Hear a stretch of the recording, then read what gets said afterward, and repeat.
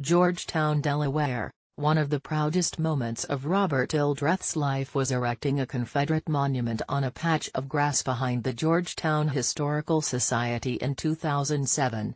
It was the first monument to Delawareans who had served the Confederacy, and the fact that it came 142 years after the end of the war hardly mattered.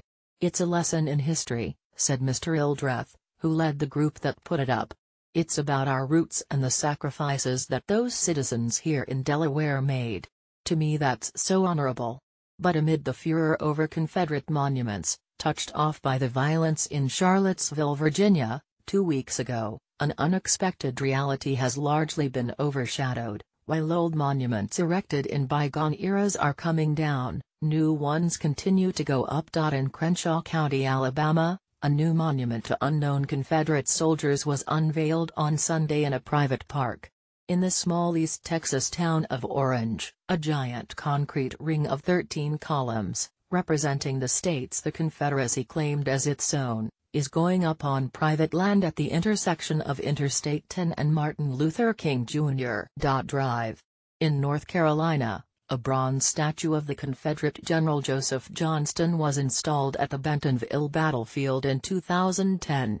"There has been a Civil War memorial boom going on over the last 20 years, said W. Fitzhugh Brundage, the chairman of the History Department at the University of North Carolina at Chapel Hill.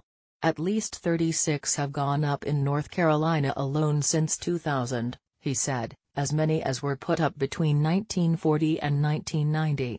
Of those, 20 are to Confederates and 4 are to Union forces. The rest memorialize the war in general, including one dedicated in 2012 to Civil War horses. But if the memorials of yesteryear were put in busy public squares, today's are mostly appearing far from the bustle of daily life on plots of private land, or on battlefield sites," Professor Brundage said. "It is a sign that while most Americans may oppose the tearing down of old monuments, the building of new ones is no longer finding acceptance in broader society, something even proponents of the monuments acknowledge. As far as on public property, I don't think you will see any go up," said Jimmy Hill, the commander of the Alabama division of the Sons of Confederate Veterans.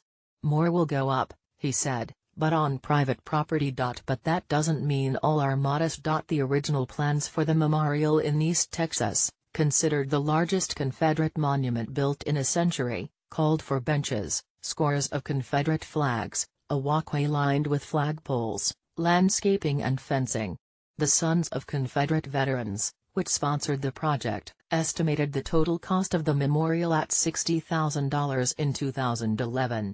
The region of Texas where the memorial sits has a long history of racial tensions. The small town of Vidor has never fully shaken its reputation as a Ku Klux Klan stronghold. Stephen Brent Carlton, Orange County's chief executive, said there was nothing that county officials could do about the memorial because it sits on private land. "People do have a right to freedom of speech," said Mr. Carlton, a Republican who is the county judge, the county's top elected official. "But," he added, "it's not setting the image I would like for Orange County. The battle over Civil War memory is as old as the war itself. But in this era of deep ideological divide it has taken on forms of modern partisan warfare. At its root it is a power struggle over who has the right to decide how history is remembered. It is painful because it involves competing narratives for the Civil War, the most traumatic event the nation has ever experienced, and one that is still, to some extent, unprocessed.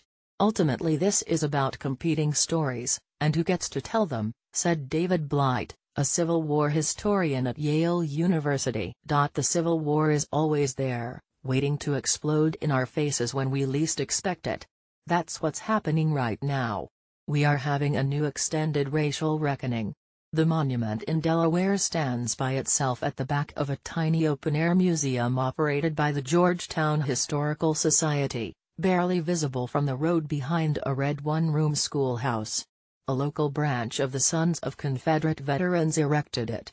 The group, together with its counterpart, the United Daughters of the Confederacy, has been putting up monuments since the end of the 19th century. It has over 850 local chapters, known as camps, and each one is pretty active in the preservation of monuments, beautification of graves and emplacing monuments, said Michael L. Landry, executive director of the group. He said his camp in Tennessee has put up at least 10 monuments in the past decade, including one to Dr. Rufus Weaver, a Pennsylvania doctor who sent Confederate dead home from Gettysburg. Mr. Ildreth, 50, a municipal utility worker, noted bitterly that no one seemed to mind when they erected the monument, a short obelisk flanked by Co.